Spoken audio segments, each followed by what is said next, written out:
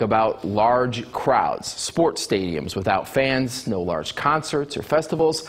All of these things were now becoming acceptable as we navigate through these unprecedented times. But another often overlooked warning could be helping to fan the flames of this virus's impact. 44 News reporter Tyler Druin joining us right now in the studio to explain how small gatherings are now contributing to the rising cases.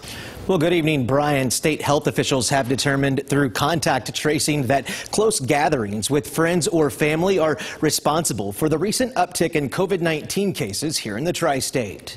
I'm a little nervous a little bit of time because I travel so much back from Michigan to Evansville. I'm all over the country doing work. As the holiday season approaches, more families will spend time together. Usually we always get together for Thanksgiving, Christmas, just hang around the family. We just like to have one big family gathering. Those families oftentimes letting their guard down, spending time with their relatives. Top health officials have recommended Americans rethink their holiday plans. Those events are the very events that turn out to be big contributors to our positive cases. Local health leaders say it's better to do small gatherings with only immediate members of your household or with relatives virtually. They also recommend watching sporting events on TV or online. Well, my dad has had 2 kidney transplants in the past 25 years, so anything that makes me the most nervous is to get him sick from what I do, so that's my biggest fear.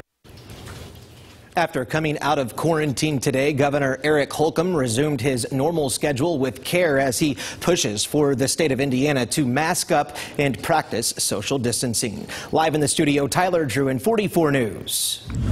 Thank you, Tyler. Now, as many of us know, so many businesses did not make